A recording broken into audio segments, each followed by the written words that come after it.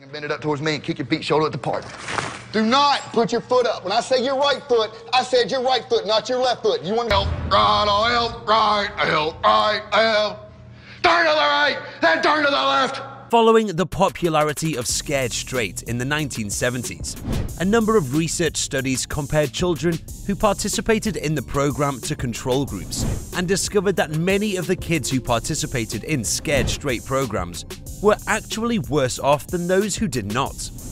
Along with the teenagers on the program, there were also numerous guards and police officers on the show, but Deputy Lyle was the most well-known and notable of them all. There were several startling events that no one expected to happen to him. In today's video, let's take a closer look at what happened to Deputy Lyle, the famous officer from Beyond Scared Straight. Like and subscribe to the channel, otherwise these spiders will crawl on your feet tonight. You have 5 seconds to do so.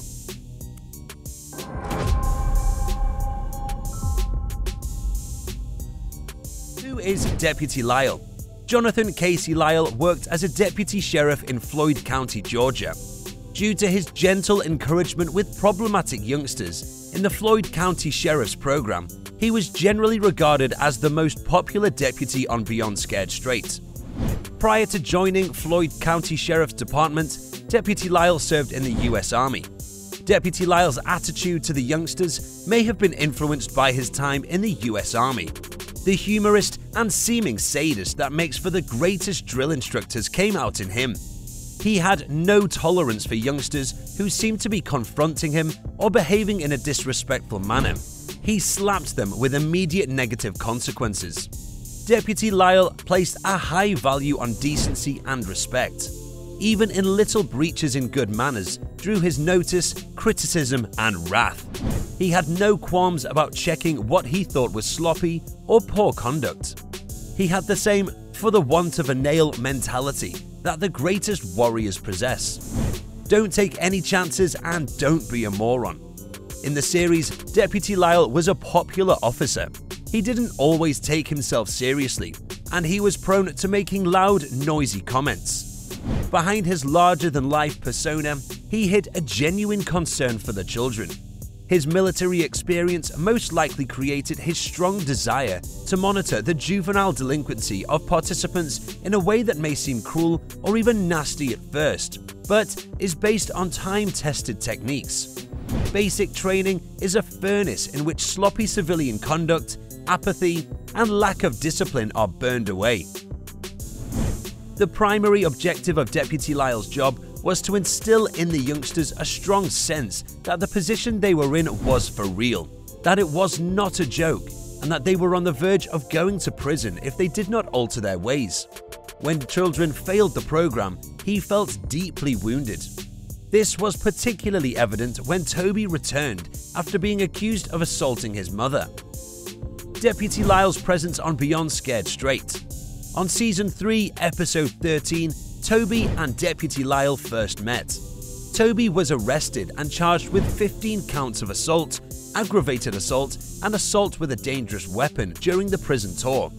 Deputy Lyle did his best to tear Toby down during the trip, yelling at him for small infractions. For example, each child was instructed to face the wall at a single point during the tour, but Toby was facing the window to the left of the wall.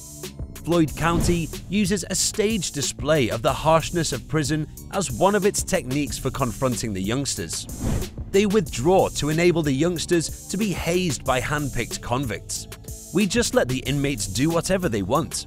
The guards rush in and take control of the situation after the prisoners break into the youngsters' cells and plunder them. Toby had misplaced his blanket and spit cup. When another deputy inquires about Toby's blanket, he responds coldly that it was taken by one of the prisoners. Deputy Lyle, enraged, swoops in and defends the deputy, telling Toby that he's had enough with his attitude and that he'll hope that Toby violates the law and gets arrested in his prison. He even threatened to arrest Toby with disorderly conduct, simply to have him locked up when the disturbed adolescent refused to answer his inquiries. The colourful, vivacious deputy's prayers were fulfilled 8 months later. Toby was arrested for allegedly beating his mother. Deputy Lyle states in an interview that Toby can most effectively redeem himself in his views if he speaks to the other youngsters and stops them from committing the same errors he did. Toby expresses regret by telling the youngsters about how he was forced to give up his food tray. He expressed concern about being beaten down. He was questioned for his prisoner number by Deputy Lyle. Without glancing at his ID bracelet, Toby recites the number. He knows it so well that he doesn't have to look at it, Deputy Lyle adds. Toby is imprisoned in a cell that was designed for 2 prisoners, but now holds 3. It's necessary for someone to sleep on the floor. Toby was released on probation after serving 2 years in prison. He was charged with narcotics possession and weapons possession by a convicted felon in 2016. He was charged with possession of methamphetamine in 2019. At the Floyd County Jail, he was charged with felony-degree damage to a cell floor. Aside from Toby, Deputy Lyle also dealt with another teenager. Bakuria is a vivacious young woman with a sour disposition. Deputy Lyle questioned her about her sloppy shirt-wearing style and inquired whether she did everything in life the same way. He then goes on to question Bakuria whether she behaves the way she does because of her upbringing or because she chooses to. He goes on to explain that it can't be her parents' fault since they cared about her enough to enroll her in this program. He then demonstrated to Bakuria one of his gadgets that would force her to do anything he wanted. Deputy Lyle and other police turn Bakuria around and make her push her nose against the wall when she begins giving him attitude. Bakuria first refuses, but when Deputy Lyle attempts to tase her, she eventually gives up. Others in the prison, as well as he, were able to persuade her to change her ways. What happened to him? A high-ranking law enforcement official has died. Late last week, Floyd County Sheriff's Office Deputy Jonathan Lyle was declared deceased at his home.